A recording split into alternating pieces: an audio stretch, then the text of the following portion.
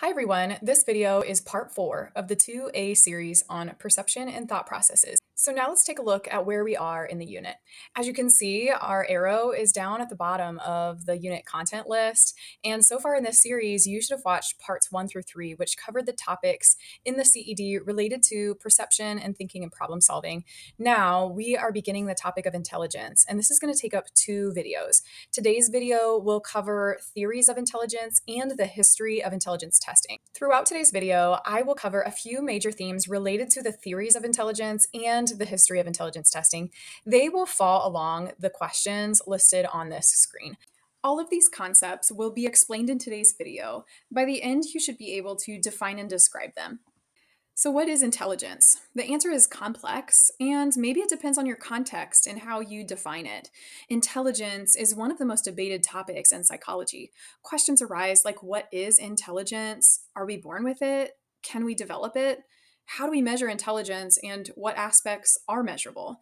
Students often think of intelligence as being school smart, but that just depends on your context. For example, in a hunter gatherer society, being smart or being intelligent may involve knowing the medicinal properties of plants, while being a high school student in North America, smart or intelligent might look like students being able to solve complex math problems, like the students on the right who developed proofs for the Pythagorean theorem using trigonometry, which was believed to be impossible for 2,000 years. These are examples of intelligence. Now, intelligence is important that we are not using cultural standards as our definition. So, whether the individuals are in Western societies or indigenous cultures, we can see that something bigger is underlying their abilities. So, in essence, intelligence is the ability to learn from experience, to solve problems, and to adapt to new situations. So, the key points to remember here is that intelligence is complex.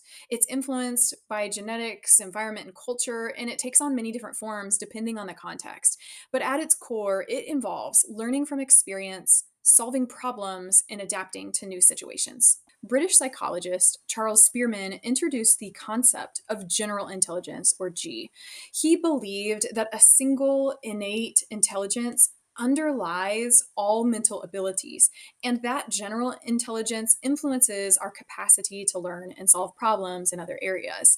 Using a factor analysis, Spearman found that people who score well in one area tended to score well in other areas, suggesting a common general intelligence. He identified specific abilities like mechanical, verbal, spatial, and numerical, but he added those together through a statistical measure to compute a central, general, or overall intelligence score. Spearman's theory of general intelligence remains debated, but it's similar to how tests like the ACT provide an overall score based on different subtests. The key idea is that G is the underlying ability that predicts our performance in various tasks.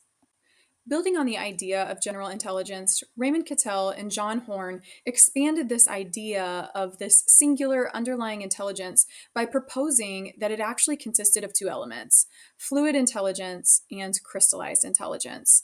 Fluid intelligence, they said, referred to our ability to reason quickly and think abstractly, like solving new puzzles or overcoming unfamiliar challenges. Crystallized intelligence, they said, represented our accumulated knowledge, including our vocabulary and learned skills. Longitudinal studies have showed that crystallized intelligence actually improves with age, while fluid intelligence peaks in early adulthood and then begins to decline as we age. Both of these factors play a key role in our mental abilities. Since the mid 1980s, psychologists have expanded the definition of intelligence beyond just academic abilities. Howard Gardner and Robert Sternberg are key figures in this shift. In 1983, Howard Gardner introduced the theory of multiple intelligences, proposing 8 distinct types of intelligence: musical, interpersonal, and logical mathematical were just a few. You can actually see them represented in the diagram on the left side. His theory suggests that people can excel in one area without being strong in others. Cases like savant syndrome or brain damage were used to support this idea that someone can have abilities in one area while lacking abilities in other areas. Sternberg simplified intelligence into three independent components. He believed that there were three intelligences: analytical, creative, and practical. Both Howard Gardner and Robert Sternberg agree that intelligence is made up of multiple independent factors that can be independent of one another rather than just one central general intelligence. So, now that we've discussed some of the theories about what comprises intelligence, let's go over how intelligence has been measured over time. The history of intelligence testing began in 1905 with Alfred Binet and Theodore Simon, who developed a mental age test to identify students in France needing educational support. This test measured children's cognitive abilities relative to their chronological age, which is the actual age of the child in years. Mental age refers to the age level at which the child performs intellectually based on the average abilities of children at that age. Binet and Simon aimed to identify which students were developmentally behind, helping determine their mental age. In the accompanying photograph here on the screen, you can see Alfred Binet assessing the mental age of a child. And this concept of mental age would continue to influence intelligence testing in the years to come. In 1912, William Stern introduced the concept of the intelligence quotient, or IQ, as a way to quantify intelligence. Stern's formula compared mental age, or MA, to chronological age, or CA, to provide a numerical value for intelligence. To calculate IQ, an individual's mental age is determined through a standardized test. Then, IQ is calculated by dividing their mental age by their chronological age and multiplying it by 100. For example, a child with a mental age of 8 and a chronological age of 8 would have an IQ of 100, which represents the average intelligence level for an 8-year-old. Another example would be if a child's mental age is 10 and their chronological age is 8, then we would divide 10 by 8 and multiply that by 100, which would be 125. This IQ would indicate that the child has an above average intelligence. From this, you should understand the IQ formula, the elements involved, and how IQ scores compare intelligence among people of similar ages. In 1916, Lewis Terman, an American psychologist, adapted Alfred Binet's work with mental age to create the first standardized IQ test. This was called the Stanford-Binet Intelligence Scale.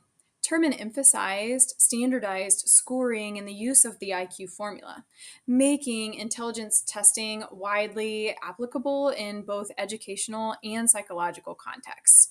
While the first version was mainly suitable for children, multiple revisions have been made, with the most recent edition, the Stanford Binet 5, being released in 2003. This latest version includes 5 key cognitive assessments: fluid reasoning, knowledge, quantitative reasoning, visual spatial processing, and working memory, providing a comprehensive measure of an individual's intellectual abilities. The example on the screen is a fluid reasoning question from a 5th to 6th grade IQ test. It asks the student to identify the picture that best completes the pattern. Using the example in the top row, you should determine the picture that best fits with the square on the bottom row. This is an example of how students would need to use fluid reasoning. Though the College Board doesn't reference specific names of IQ tests, they do want students to understand modern IQ testing and how it's important. This slide highlights the evolution of IQ testing, specifically with the Stanford Binet. I will highlight one more on the next slide. The most commonly used IQ test today is the WAIS, or the Wechsler Adult Intelligence Scale, specifically the latest version, the WAIS 4, which assesses the intellectual capabilities of adults and older adolescents. The WISC, or the Wechsler Intelligence Scale for Children, is primarily used for younger test takers. Both tests evaluate various cognitive abilities and are frequently used in educational, clinical, and research settings. The WAIS 4 measures cognitive functioning through four key scores: verbal comprehension, perceptual reasoning, working memory, and processing speed, with each area including subtests for specific skills like vocabulary and problem solving. Modern IQ tests primarily help identify individuals' cognitive abilities for educational and psychological support, as well as diagnosing learning disabilities, assessing intellectual disabilities, or identifying giftedness, and creating personalized education plans. In adults, these tests can also identify cognitive changes, such as early signs of decline or brain injury. Modern IQ tests still use the score of 100 to represent the average intelligence for a given age, but the original formula, MA divided by CA times 100, is no longer used because it had limitations and that it only really worked for children. Consider this: as you're aging, especially into adulthood, you might consider the fact that we are not incrementally increasing our cognitive abilities incrementally like we are our years and our age. For example, you might have the mental abilities of a 40-year-old at age 40 and still maintain those same mental abilities at age 60. A 60-year-old with the mental abilities of a 40-year-old is really great. So this formula just doesn't quite make sense as people enter adulthood. So that old formula that compared mental age to actual age became problematic with adults. So if we take that example of a 40-year-old with 40-year-old mental abilities, you would do 40 divided by 40 times 100, which would equal the average IQ for a 40-year-old. But suppose that 40-year-old maintained those same mental abilities of a 40-year-old when they became 60. You would do 40 divided by 60 times 100, and that would equal an IQ of 67. So even though a 60-year-old with the mental abilities of a 40-year-old sounds really great, the IQ score would come out as a score of 67. And that would appear that they've had some mental decline. So modern IQ tests actually compare an individual's score to the average score of people in their age group. So a 60-year-old would still have an IQ of 100 if their performance matched that of other 60-year-olds. And this was to ensure the fairness and just preventing IQ from appearing to drop with age. While intelligence tests have contributed to psychology, they've also had a history of misuse, often restricting access and opportunities to certain groups of people. In the 1800s, Francis Galton, an English scientist and cousin of Charles Darwin, sought to prove that intelligence was inherited. He tested over 10,000 individuals, supporting the eugenics movement by advocating that only people with desirable traits like higher intelligence should reproduce, while discouraging the reproduction of those he deemed less intelligent. Misuse continued with US psychologist Robert Yerkes, who during World War I developed the Army Alpha and Army Beta tests for 1.7 million soldiers. The Army Alpha was for English speakers, while the Army Beta was for those who either couldn't read or speak English. These tests determined military leadership selection, favoring those from upper class Anglo-American backgrounds due to the culturally specific content of the questions. Those with lower scores, often from different cultural or socioeconomic backgrounds, were excluded from leadership roles. In the 1920s, after the Immigration Act of 1924, the Army Beta test was used on immigrants at Ellis Island to assess their eligibility for entry. Immigrants unfamiliar with culturally biased items like light bulbs or phonographs, or unfamiliar with tasks like filling in bubbles, were often labeled as unfit for entry, just reinforcing discriminatory views on intelligence. These examples highlight the potential of harm of intelligence testing when applied unethically or without consideration of cultural biases. The Army Alpha and the Army Beta test failed to account for cultural biases, meaning that they measured the societal knowledge rather than true intelligence. Today, researchers aim to create intelligence assessments that are socio-culturally responsive, considering different cultural backgrounds and reducing bias in test results. Two key concepts related to this are stereotype threat and stereotype lift. Stereotype threat occurs when individuals from a negatively stereotyped group perform worse on a test after being reminded of the stereotype. For example, if women are reminded of the stereotype that men are better at math, their test performance may suffer compared to women who are not reminded of this. Stereotype lift happens when individuals from a positively stereotyped group perform better after being reminded of their group's advantage. For example, men reminded of their stereotyped math superiority might perform better. To minimize stereotype threat and stereotype lift, researchers focus on language choices and tests. For instance, consistently using male names in math problems may unintentionally increase anxiety in women while boosting men's confidence. And reducing culturally specific content in tests and using diverse names and examples might mitigate these biases. By addressing these issues, researchers work to make intelligence tests more inclusive and fair. On the screen are the results of two studies demonstrating stereotype threat.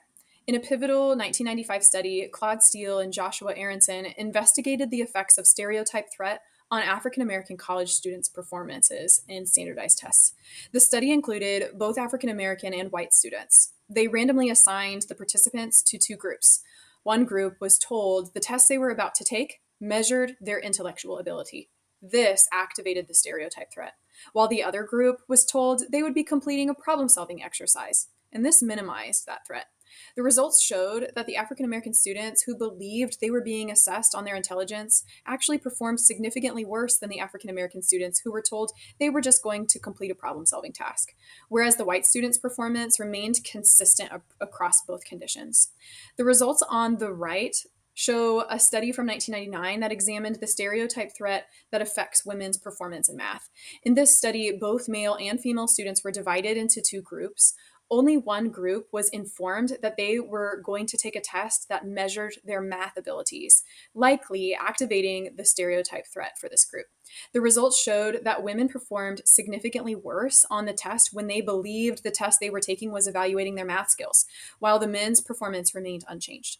These two studies further highlight the pressure of negative stereotypes and how they can hinder performance of individuals from stereotyped groups. In this discussion about intelligence testing, it's important to note that there are a variety of factors that can influence the results of intelligence tests other than intelligence itself. Factors like poverty and educational inequities can also play a role in student scores. For example, research has shown that children growing up in poverty often face significant challenges, such as inadequate access to quality education, nutrition, and stable home environments. These factors can negatively influence cognitive development and consequently IQ scores. So, a child from a low income background might score lower on IQ tests than a peer from a more affluent background, not necessarily due to differences in intelligence, but because of the resources and opportunities available to them. As you can see in the scatter plot on the screen, this particular sample represents a negative correlation between child poverty rates and the share of fourth grade readers at proficient levels. So, as poverty rate increases, the share of students reading at proficiency levels declines.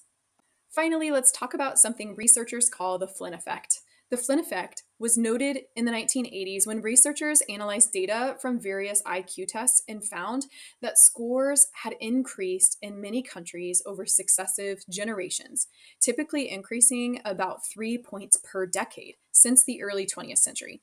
Several factors have been proposed to explain the Flynn effect, including improved education, access to better nutrition, exposure to more complex environments with new technology and media, allowing for new problem solving and video gaming and complex puzzles, and even advanced extracurricular activities. All right, let's finish with some review. Question number 1 says, Marcus solves reasoning problems quickly. What form of intelligence is he most strongly demonstrating? Question number 2 says, Gabrielle has a high capacity to learn, think, and adapt, allowing her to function effectively in her environment. What concept is illustrated here? And last, to accurately define the Flynn effect, which of the following should Declan say in his presentation? This brings us to the end of today's video.